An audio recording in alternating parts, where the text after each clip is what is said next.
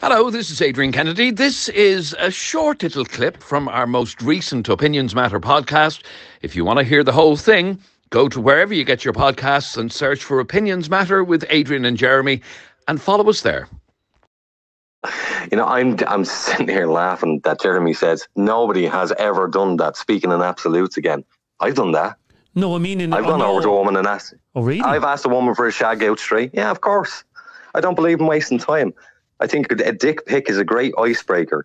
And regardless of what people think about me, honestly, I don't give a shit what people think. You know, I've sent so many dick pics. I think at this stage, half the nation has seen it. But I genuinely, and I really can't wrap my head around this.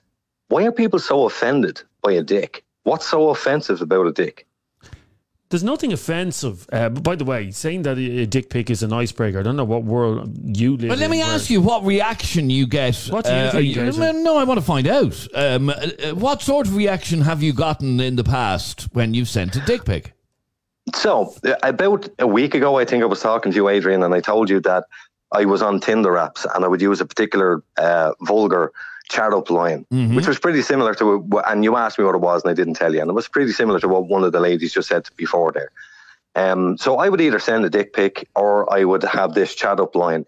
Now, the fact of the matter is I'll just continuously swipe right. I don't give a shit who's on the other side of it, what she looks like.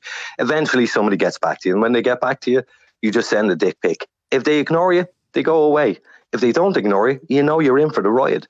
I don't believe in this, oh, let me buy you a drink and let's go out and let's get to know each other. I don't want to know you. I want sex. I want a woman who is just as dirty as me. Okay, that's the only reason you're even using sites like that? Absolutely. I want somebody who is like